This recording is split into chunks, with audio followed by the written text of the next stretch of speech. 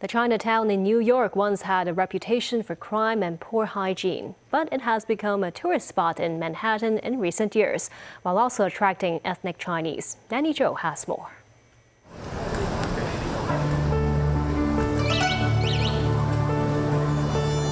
Chinatown, a place with a hint of old-time Hong Kong.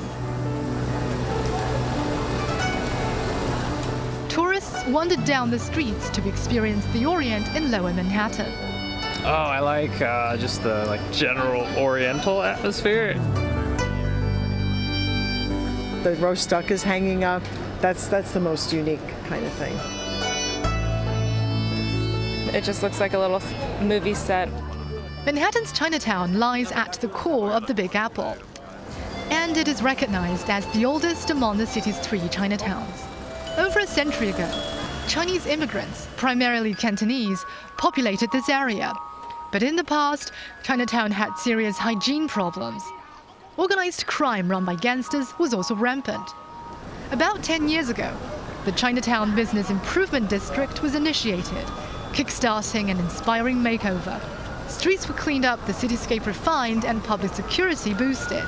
Diverse activities were also held to promote the Chinese culture. Mr. Chen, director of the project, wants to bring attention to Chinatown to better conserve the place and help it thrive. He mentioned the number of tour groups have risen threefold and said Chinatown is not exclusive to the Chinese people and it should open up to embrace a wider public interest.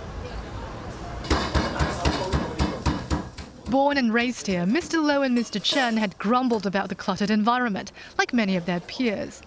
But after visiting many other countries around the world, they started to miss the warmth and sense of security of their old neighborhood. Order 101.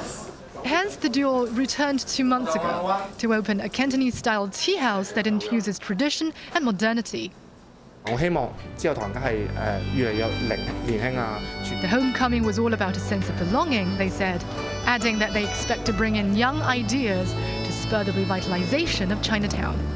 Nanny Zhou, TVB News.